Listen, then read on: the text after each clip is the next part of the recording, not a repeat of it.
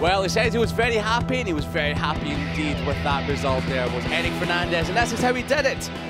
The Stock European Championship race and Jerez got underway with Danny Muñoz taking the whole shot, but Fernandez was all over the back of him on lap number 1, gapping the rest of the field as you knew that they would, before he eventually took the lead, but relinquished it at turn number 9. Both riders looking across each other saying, after you, sir, and they didn't want to leave the opening few stages of this race. So it was Eric Fernandez that was in the lead of the race, ahead of Muñoz, but further back, we had Corey Tinker, Archie, McDonald fighting out for the fringes of the top 5 before Danny Muñoz slotted back into the head of the field, but Tinker, McDonald and Mayor were battling it out for 4th position.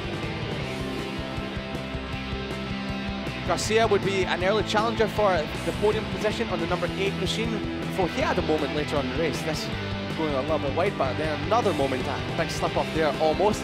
He'd eventually slip back even further before having to charge back through the pack, and that left Dino Iozzo high and dry, clear to challenge for his 2nd podium on the bounce. The number 44 machine, he went down, that was Rodriguez. He eventually remounted to finish in 13th, as did Omo as well.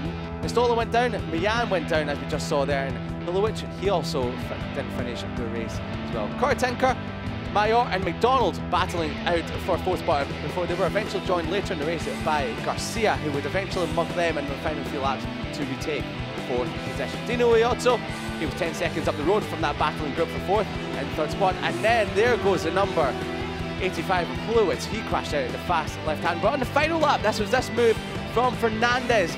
As we look at the team, very happy with that, but Muñoz retaliated, ran a little bit deep into Lorenzo Corda, stuffing it back up the inside was Fernandez to record what was an incredible first victory in the Stock European Championship for the number 4, ahead of his championship rival Danny Muñoz. Big wheelies for Fernandez as he pulls into Parc Fermé to celebrate with his team.